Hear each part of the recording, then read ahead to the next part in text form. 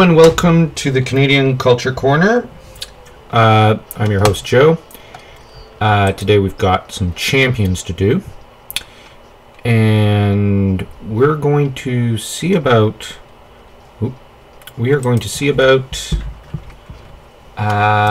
dealing with, well, the rest of the prison break-in.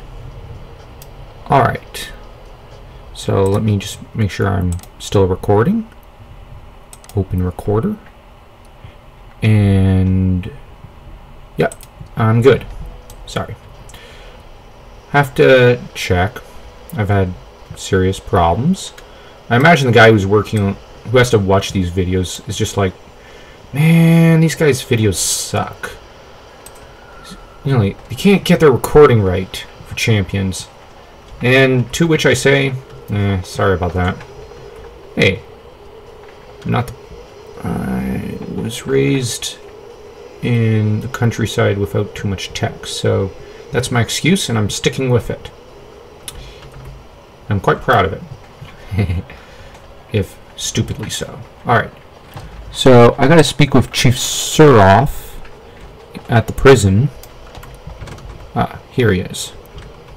As you can see, I still have some lag problems. So we're only going to tackle maybe a mission or two today.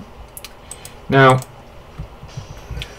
due to timing right now, this video will not involve Tommy, which is a shame. And I do apologize for my last video's serious problems. Tommy will be teaming up with Dan, and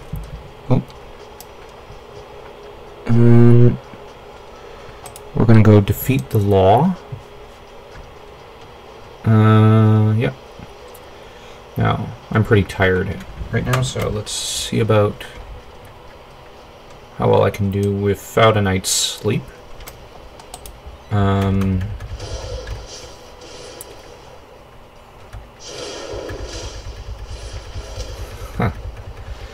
Now,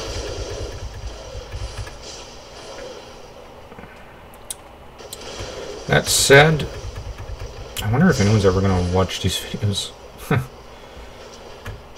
Yeah, we're still a small channel, so I'm allowed to get off with a comment like that. And with the comment that Champions rocks, no other MMO can compare with it, and suck it. Yeah. I know, how very un-Canadian of me to be this rude. But why not? Who's gonna care? Now, let's see.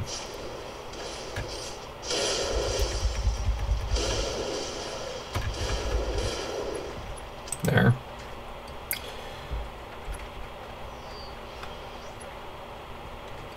Bah humbug. Nope. Yeah, I know I said bah humbug without there being any Christmas involved. Let's see.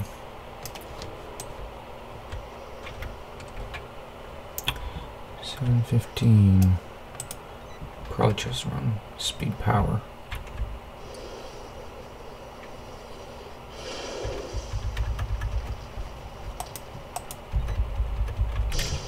Now when you go to play this, might want to make sure you have a better internet connection than I do, and friends on board. And let me see. Now, Dan and Tommy will probably end up doing a lot more on their own than what I'm going to do in this one recording. But so next week's going to be those two popping up, and today it's just me, and then next time it'll be Dan on his own, and I'll be teaming up with Tommy. We're going to do it this way, as we've had serious internet problems as of late. And yeah, as you can see, it takes a full minute to register. Now this is simply a malheureusement, a fact of life for those of us living in the countryside up here in Canada, in the Great White North. Let's see. Yeah. Shanker.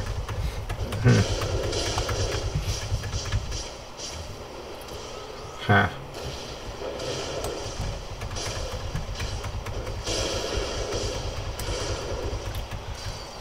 Ah, frick's sake. Yeah, this is about as far as you can get on your own almost, in terms of like surviving alone when you're a DPS early on. Tanks have a much better time early on in the game, as do the light-based characters, because the celestial ones, because, well, to put it bluntly, I have no defense. They can heal.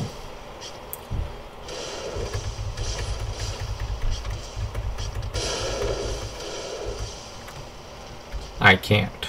Well, I can, I just choose not to.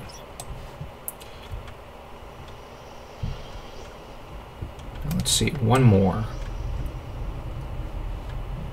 I'm probably gonna go down. Mug'em!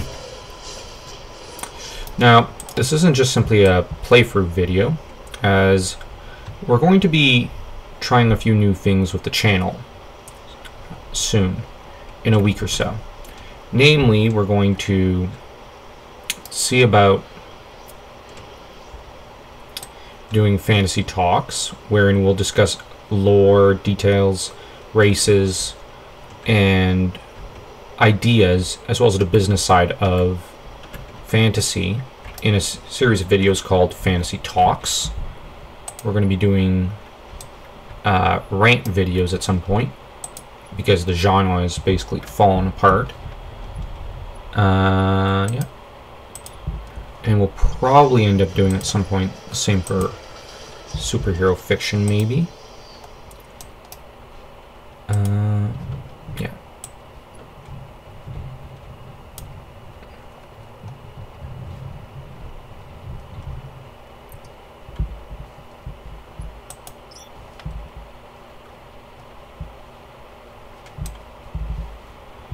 Let's see.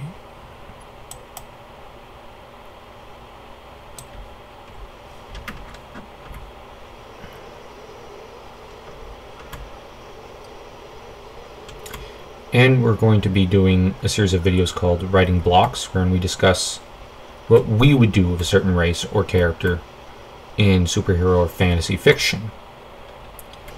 And hopefully this will be a little educational and fun, and any viewers we get will get something out of it, just as we do.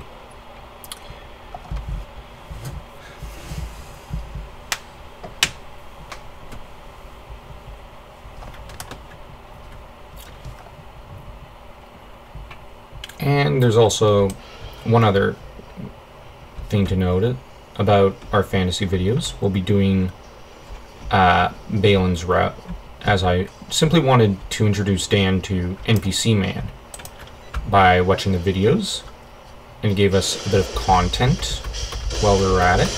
But the main goal was to get to Balin's route, which I really love that movie. Everyone, I think, whoever saw the movie, loved it. It's the top movie of 2021, and looking at the listings of movies to come out for the next few years, I would argue there's nothing on a par with it. There will be no movies that good for the next decade or so, unless it's coming out of Japan or Korea, which is a shame, because, you know, there's plenty to be offered by the Brits and Le Français and whatnot. There's plenty they could do with various genres, but it's not going to be done. Alright, retrieve blueprints. Oop, best do this. As I said, I'm kind of blind today because of exhaustion and fatigue. So. And with Fantasy Talks, we'll be having guest speakers. on occasion, mostly friends of ours from way back, and they will, well, offer their own insight into this piece of lore or this part of the genre and whatnot.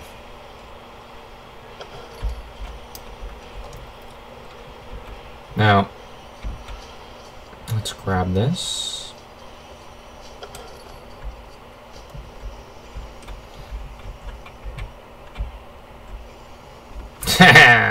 Warped back. I hate these lags. I honestly wish this game had gotten the same amount of investment or something that by investors that WoW got. Can you imagine what we could have done in this game, like with the superhero genre in this game, had it gotten the investment it deserved? Yeah, I know someone like Asmongold's gonna go, oh well, you know, your game's shit, or something. That's why I didn't get the investment.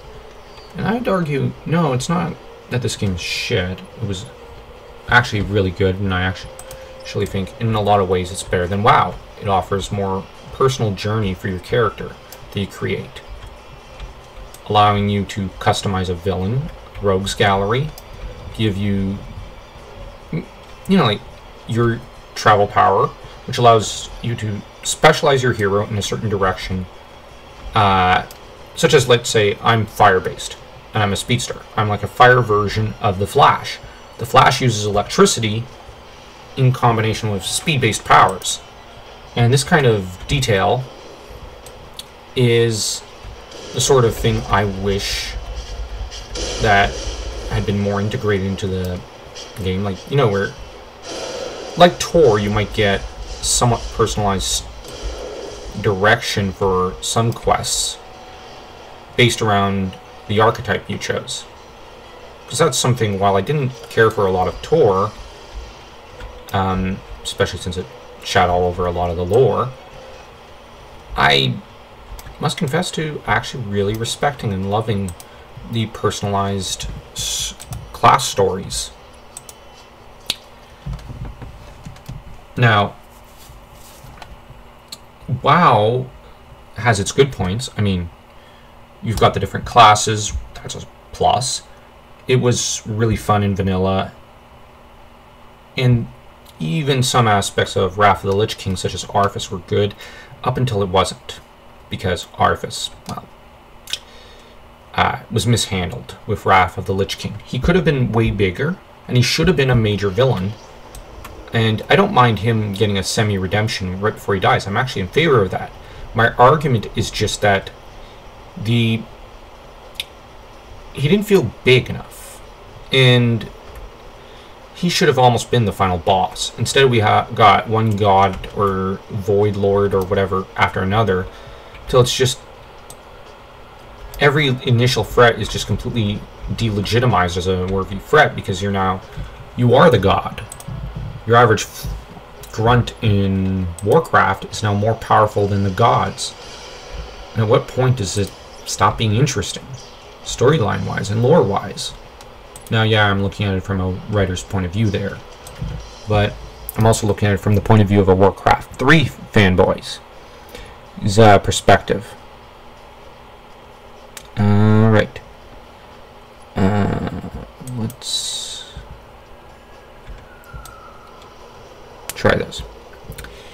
Now, oh, shoot. Neverwinter never really explored the lore as much as it could have, and while it's a fun kind of beat 'em up, bash 'em thing, it's got some similarities to WoW, but it's almost a poor man's version, although I prefer it to WoW to an extent, but that's just because it's free and I'm cheap. Hold on, where did I port?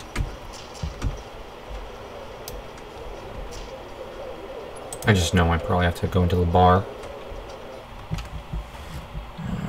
Too many memories of going in here. Now I'm going off memories from almost a decade ago, 7 years. and sheer freaking exhaustion. I could be wrong. Now, the Nemesis system is really where this game excelled and outclassed the other MMO games. Because, you know, you can customize your own arch enemy, your own rival. And this allowed, they give you a lot of customization options in this game. And for those of us who do the RPing side of things, you know, it allows us a lot of flexibility there. Ah, I see. You have to get on the roof. What the? Come on. Champions, there's no need to give me that much of a lag. Alright. At least it seems to me, yeah. Alright, so I can't get up there. At least I don't think I can. Let me see. Hold on. Classic. Of course. Of course you have to do it this way. And I'm probably going to get slingshotted across the city because of the glitches I'm up against. Yeah. That figures. And I'm trying to be patient with this. And I don't think it's very... Oh, fuck's sake. Yeah. Sorry for the F-bomb, but I really don't like this. Side of Champions. I will admit, it's a weak point. And WoW, I don't think has glitches quite this bad, so I will give it that much. But my problem is the story never seems to have gone anywhere intelligent.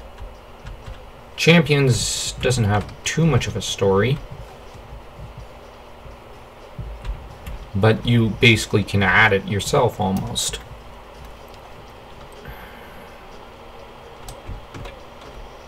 Yeah, okay, that was all futile.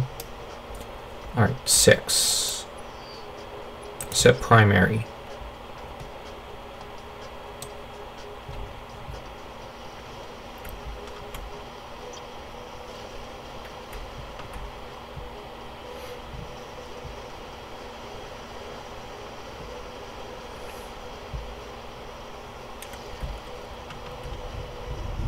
Ah, thunderstorm's starting to kick in.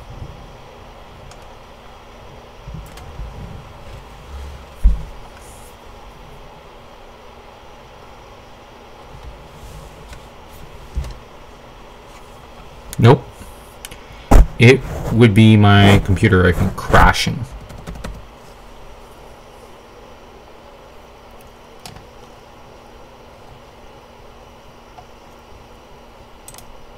So I guess that's a hint that it should end there. So, yeah, I know this wasn't the most exciting video. So, if you liked it, like, share, subscribe, and leave a comment. And hopefully we'll have new content for you soon. And heck, you know what? Tell me what's your favorite MMO and whether or not you think the Nemesis system was as good as, well, I describe it and I boast about it. And what it could have used to be improved. I think there could have been more missions and whatnot. And I also think a Damsel system or Dude in Distress system could have been really useful and could have really elevated this game. And it was the next natural step for the game. So, if you agree, leave a comment and tell me why you agree or disagree, and what you think Champions could have used to elevate it as a game and MMO and within the superhero genre. So until then, as I already stated, like, share, subscribe, and leave a comment, and super punch that notification bell system.